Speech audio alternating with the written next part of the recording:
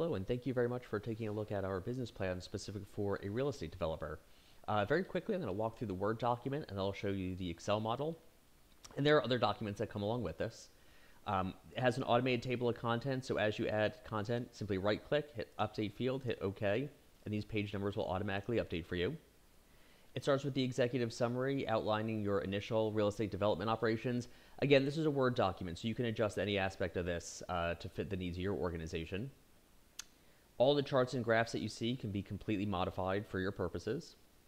Chapter 2 outlines the amount of money you're looking to raise and how those funds will be used. Chapter 3 overviews the development of real estate, rental and sales of properties. Again, you can adjust this as needed. Chapter 4 is the industry research, which is updated for this year and discusses matters pertaining to COVID-19 and low interest rates at the moment. Chapter 5 is the marketing plan, and there's a standalone 24-page marketing plan that comes along with this. Chapter 6 is the overview of your organization. Headcount and payroll, again, can be completely adjusted to your needs.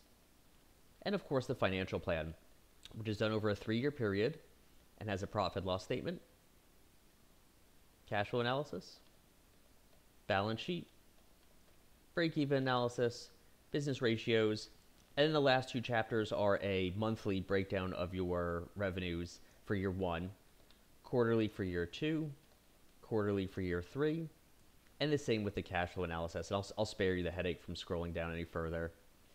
Let me just go back to the top. And here's the Excel model. Very easy to use. All the instructions are right on this tab. So on each tab. So as you go through it, you can adjust anything as needed. You can enter in your anticipated gross margins per property. The positions, titles can change.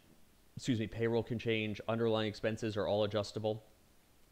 From there, you enter in your anticipated number of projects in year 1, your annual growth rate, and your headcount. And out comes your profit and loss statement. Oops. Here are those expanded profit and loss statements. Again, calculated automatically. Cash flow analysis, the expanded cash flow analysis, break-even analysis, business ratios, and of course the balance sheet.